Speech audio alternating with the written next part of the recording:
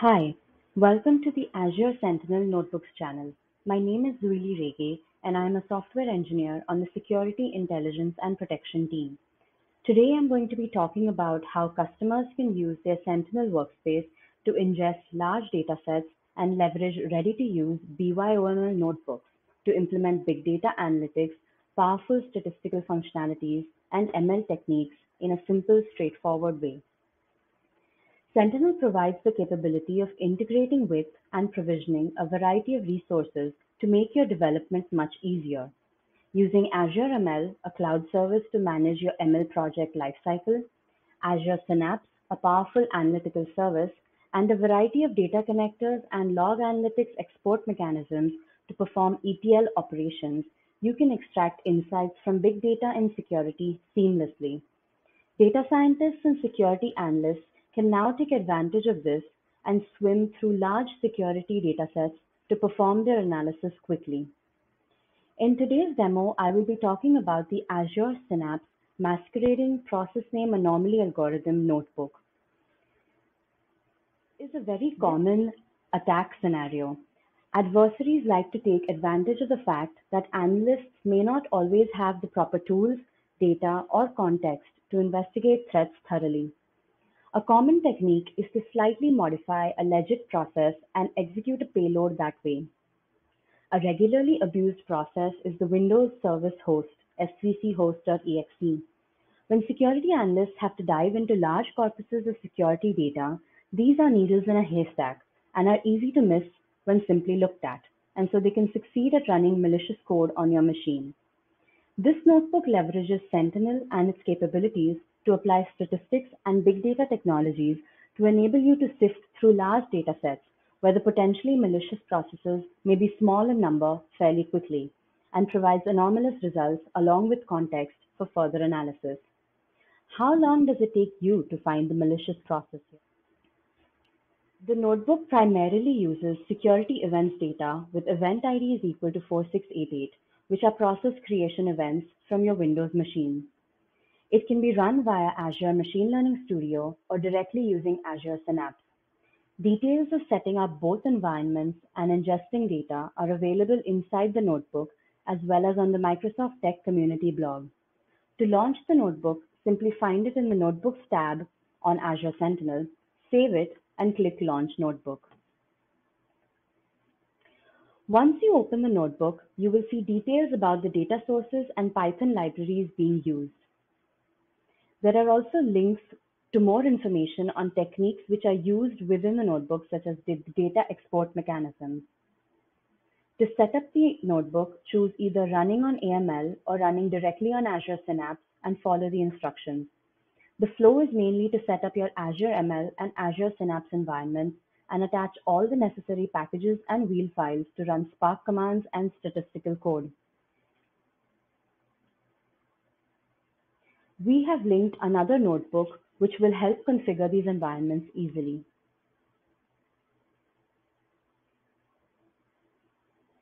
You will also have to create your log analytics workspace, a key vault to store all secrets, and then add that key vault as a linked service to your Azure Synapse workspace. You will also by now have a Microsoft Sentinel workspace, which will have a Windows machine data connector activated that will ingest all process creation events from your machines as explained in the data export mechanism. In this case, we have pre-run all the cells in the notebook. You will simply have to press the Run button. I would advise to run the notebook cell by cell and not press the Run All at the top. This way you can understand the working of each cell and what settings are being applied and when. Now we come to the algorithm and its details. In the start, we have initialized certain customizable thresholds whose descriptions are given on the side. You can change these based on the data that you are working with. To be able to find small differences between the good and the malicious processes, rather than asking the data to show two process names that are n% similar but not identical, we should ask it to show process names that are x deviations from the original process name. If we had asked for a percentage value to be returned, the length of the suspect string would skew our results. If we searched for deviation in longer process names, it would be difficult to find a corresponding percentage value. But with a count of deviations, the length of the process names would not be a problem. We will be using the Levenshtein distance, which outputs the number of character substitutions, transpositions, deletions, and insertions it takes for one string to become another, to generate the potentially malicious processes. This function is taken from the fast Damerau-Levenshtein package.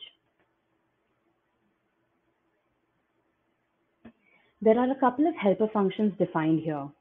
We are adding synthetically generated known and malicious process events so that you will be able to understand the types of events that are caught by this notebook and some examples of popular processes which can potentially be masqueraded for future knowledge. Some common examples include svchost.exe, winlogon.exe, services.exe, etc. Next, we ingest the data from your workspace, select the columns we are interested in, and add the synthetically generated events to it. This is our data corpus. The logic of the algorithm is to compare frequency of different processes to categorize them and then judge their maliciousness using the library.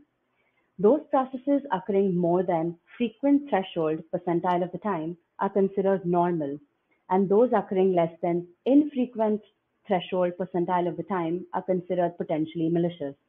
You can customize these thresholds based on how your data appears and your usage. These are some potentially malicious processes which were found in the dataset. As you can see, svchost.exe has been masqueraded by something called svchost.exe, etc. At the end, we perform the comparison between these frequent and infrequent processes using the Levenshtein distance and cap the threshold at a particular value to provide the most useful, potentially malicious process names. With a threshold of 0.7, you can see these three distinct processes which have been caught.